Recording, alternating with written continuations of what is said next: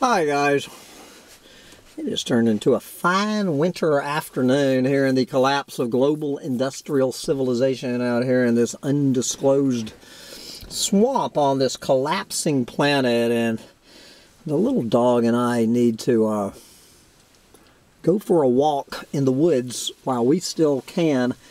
And before I do, I'm going to return to Manga Bay where I did my weekly roundup on Friday, their laundry list with my ecological meltdown roundup.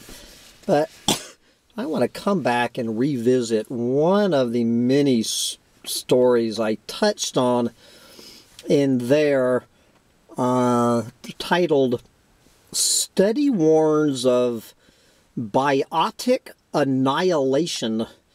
Biotic annihilation driven by hunting and habitat destruction, as we check out what is unfolding on this planet here in the opening bell of 2021. We have, I think this study brand new off the presses in 2021 about biotic annihilation. Humans are driving species to extinction 1,000 times faster than what is considered natural. Now, new research underscores the extent of the planet's impoverishment. Extinctions do not just rob the planet of species, but also of functional and phylogenetic diversity, the authors of a paper published in the Proceedings of the National Academy of Science argue.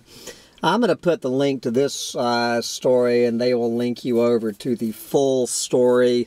So this is the lead author of the study is Jedediah Brody, who is a conservation biologist at the University of Montana.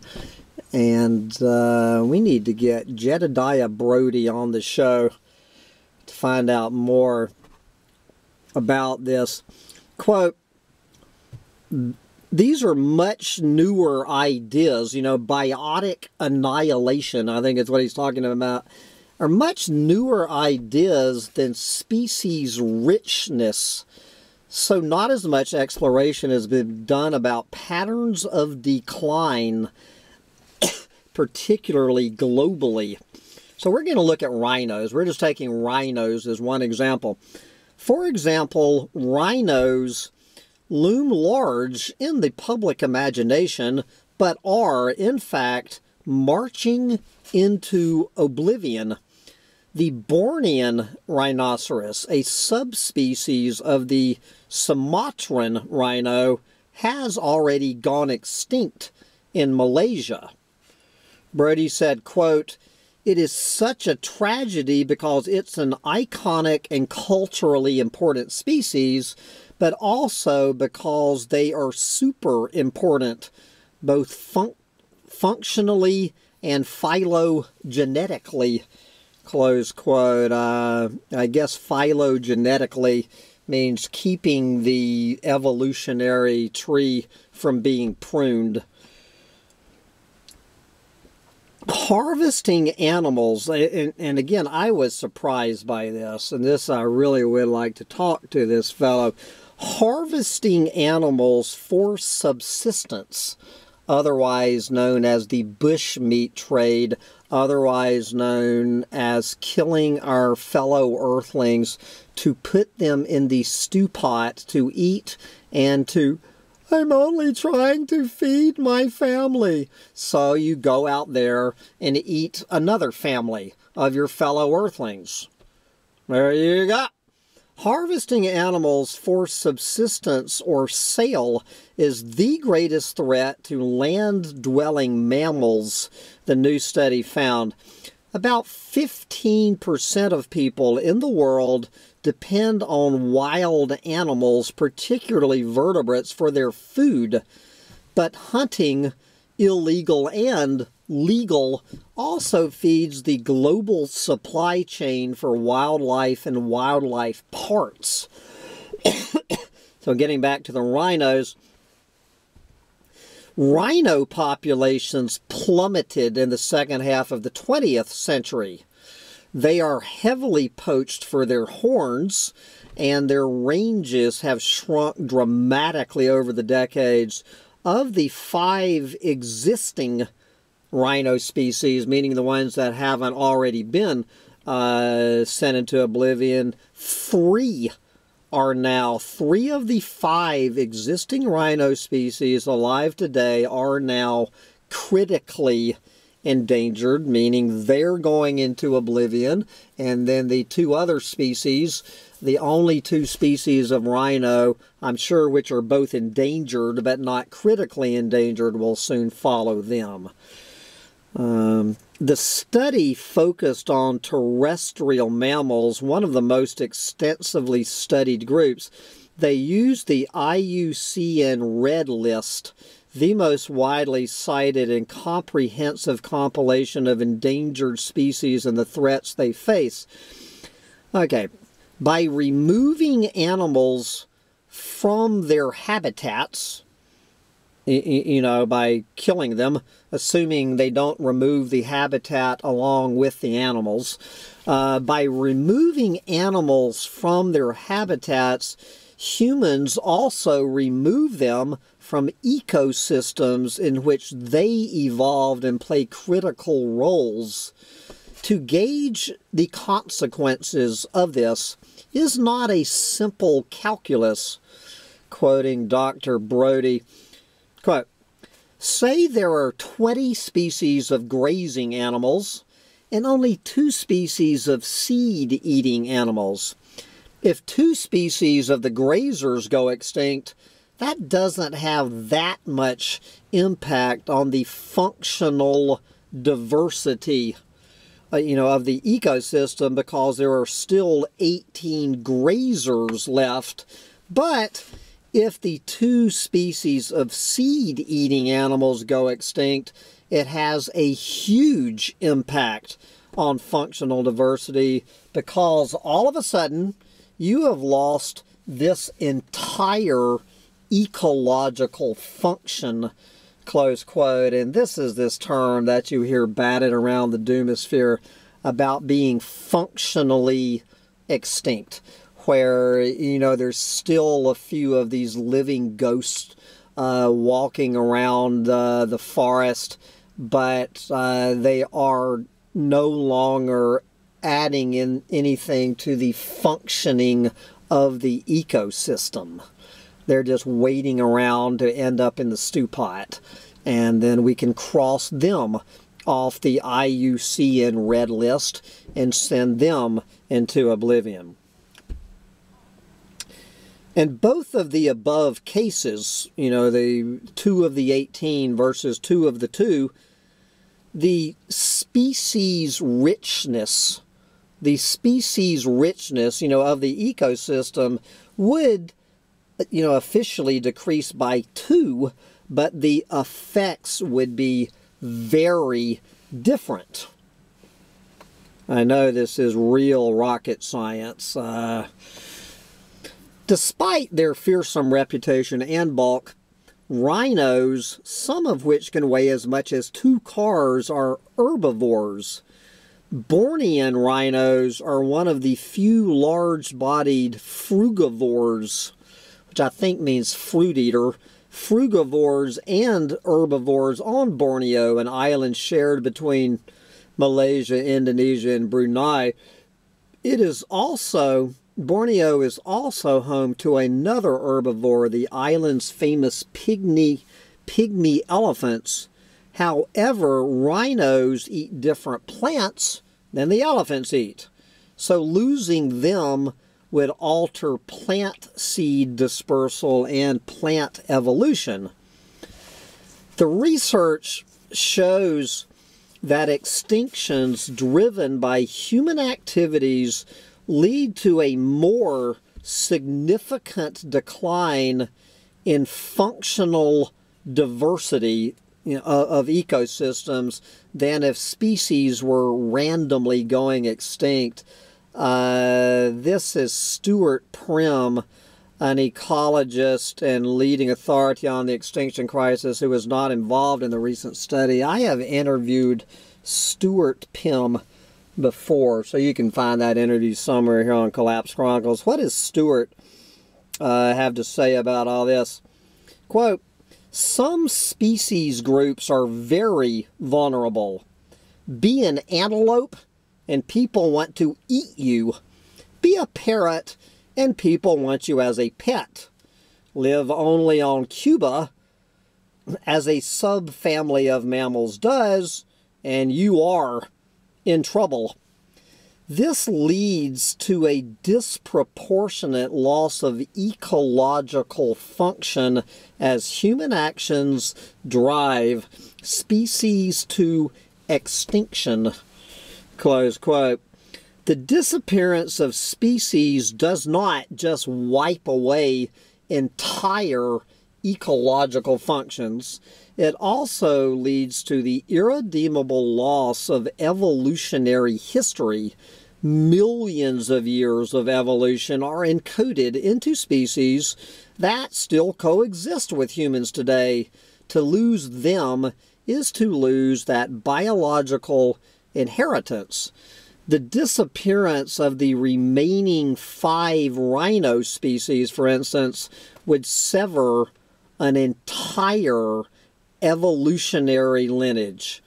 A family that arose about 40 million years ago from the tree of life, said Brody, they, meaning the few rhinos left today, are the last remnants of what was a hugely diverse and amazing family found all across the world in the not-too-distant past, close quote. He points out that until recently, there were more than 40 species of rhinos, and I'm not going to get into the overkill hypothesis and the megafaunal extinction, but other than to say, of course, there used to be rhinos running all over the United States. What is today is the U.S., Canada, and all over the Western Hemisphere, until strangely enough, after humans got here, there were not any rhinos left. And if we do get Dr. Brody on the show, I want to get his opinion on what caused the megafaunal extinction. Was it humans or was it climate change? All right. Conservationists warn that it is not just wholesale, I love it, wholesale extinctions that we should be worried about, but also disappearing populations of species, what Brody and his co-authors call biotic annihilation. Only 1 in every 10 dramatic declines in populations results in extinctions or has resulted in extinctions. But those losses have repercussions for ecosystems which experience them. Quoting Brody, "Species extinction is an end point, and it is a really, really bad end point. Before that happens, species will start to go extinct in individual countries first. The focus on population decline is really important because it is in some ways a better illustrator of the magnitude of the extinction crisis," close quote. Their research maps out the relationship between species richness and functional and phylogenetic loss for individual countries. I love this. To aid national level policy making. Oh yeah. The work shows that habitat destruction results in more functional diversity loss, in places like Indonesia, Argentina, and Venezuela. Quote, this suggests that instead of focusing on harvest management and human diets, conservation actions in these areas might be better directed toward protected areas. Oh yes, protected areas and land use policy to best conserve this component of biodiversity. I would love to talk to this man about the joke, the myth of protected areas on the planet. And we cannot have a discussion without talking about the dark horse in the extinction crisis. The study also found that climate change is emerging as a major driver of biodiversity loss. This is where I agree with Book Hermit, that right now it is too many people literally eating our fellow earthlings and destroying their habitat, which are the two big causes of the sixth mass extinction. It is outright killing of our fellow earthlings and destroying their habitat they need to survive in. But climate change, with each passing year, climate change is going to become a bigger and bigger and bigger threat.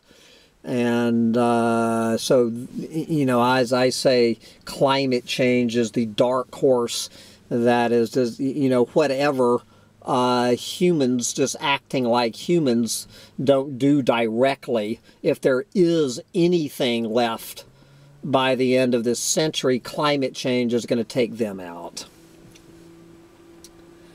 And don't forget, what remains to be seen, what remains to be seen is how these relationships pan out for other animal groups, like reptiles, amphibians, and birds. Well, they're going to play out the same way that they're playing out with mammals. They're going in the damn stew pot. They're being sold, if they're not being sold for food, they're being sold for the pet trade or the wildlife parts trade and their habitat. Just like these big keystone species, the terrestrial mammals, as go the terrestrial mammals, so go every other species of earthling on the planet, as the biological annihilation on planet Earth heads into full steam overdrive in 2021. This is one of the easiest chronicles of the collapse. It's a no-brainer for someone chronicling the collapse of a planet. You look at the big mammals, and for every one of them that marches into oblivion or gets booted into oblivion by humans, I'm sure you can throw in how many other species along with them. And there is one reason for it all, or should I say there's 8 billion reasons, but at least until I go extinct, I'm going to try to get out there and enjoy it while I still can. So the little dog and I, we're going to go take our daily hike in the forest and try to avoid the feral hogs. The one large terrestrial mammal, well, other than humans, that we want to eradicate. We can't kill enough. We cannot kill and eat enough of the one large terrestrial mammal that we try to. Anyway, get out there and enjoy your terrestrial mammals while you still can, as I avoid getting trampled by a wild hog. Bye, guys.